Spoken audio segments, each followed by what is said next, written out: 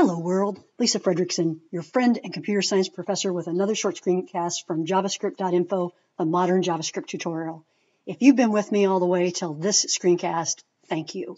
We are in part 2, section 4.4. We're going to talk about the submit event and the submit method of a form. And this is the last screencast in this series for my JavaScript 1 class. Of course, I welcome any of your constructive feedback at any time. When you have a form on a page, at some point, you'll want to submit that data to the server after the user has successfully filled out the form. And you can help guide them fill out the form successfully with your JavaScript. But there are several ways to submit data on a form. And that is to either use an input element with a type of submit and click it, or an input with a type of image and click it, or if you press enter on any input field, it may be type text or number or date time. Now, if you don't want that to happen, you can use the prevent default method, which was discussed in a previous screencast, to prevent the premature submission of data on a form. And if you do that, then in your JavaScript, you'll probably want to explicitly submit that form in your JavaScript at the point in time in which you have determined that the user has completely and successfully filled out that form.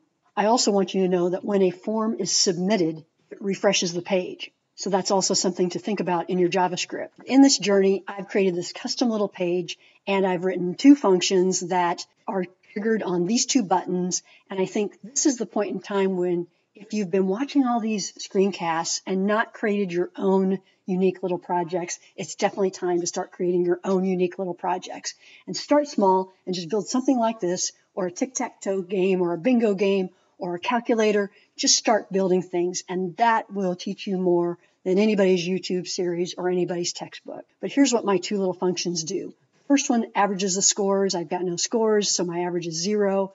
But if I put in 100 and 90 and I average my scores, I get 95. Second one then makes sure that if I refresh this page and I try and submit data, that all the required pieces of information are filled out. And for that, I'm checking to make sure that the first name and the last name are filled out. Let's look at the check entries functions, which is run by the submit button first of all.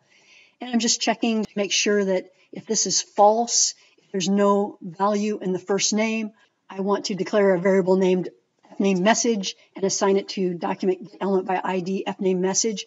And that's just an empty span that's in my HTML when the page loads.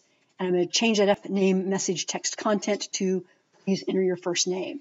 Same thing with the last name. If that turns out false, then I'm going to declare a variable called name message.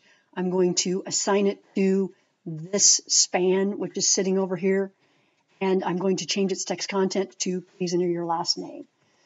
Then on the submit data, which is this button here, I added an event listener. When it gets clicked, we're going to run this check entries function. So that's all that's running in this case, is that when I click the submit button, I'm checking to make sure both of these entries are filled in.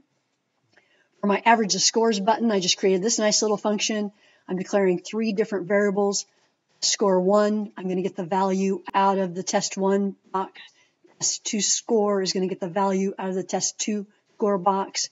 And then average score. And here's kind of an interesting thing. I had to add score 1 before I added it to test score 2. I had to use the plus sign in front of both of these because they both come off as strings. If I don't have these little plus signs, then I'm going to be concatenating strings together before I divide it by 2.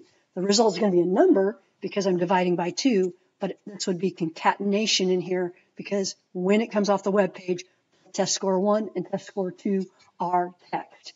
So then the average score after I do the calculation, I'm fixing it to decimal points.